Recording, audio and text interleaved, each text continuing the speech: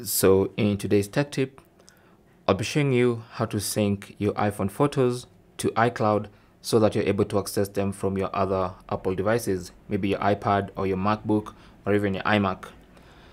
So once you enable it, anytime you take a photo or a video with your iPhone, it's going to be automatically uploaded to iCloud and synced with your other devices.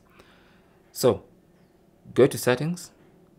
On the main settings page, tap on your name at the top there, and then tap on iCloud.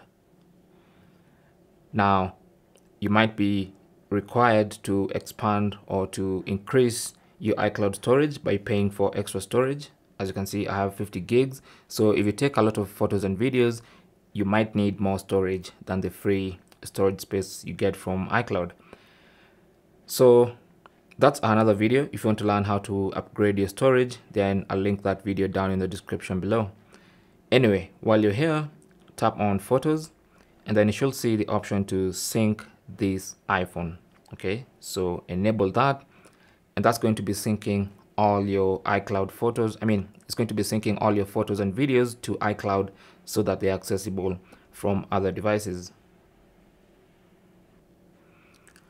And that is basically how to sync your iPhone photos to your iCloud account.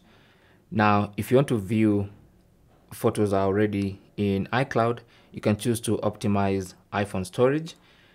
If you don't have much space and you want to view photos, because they have to be downloaded onto the device that you're viewing on, you can choose to optimize storage by downloading a lower quality version, or just with that occupies less space.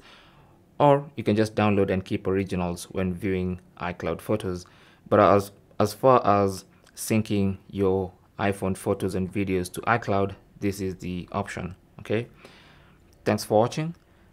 Leave your comments and questions down below, and good luck.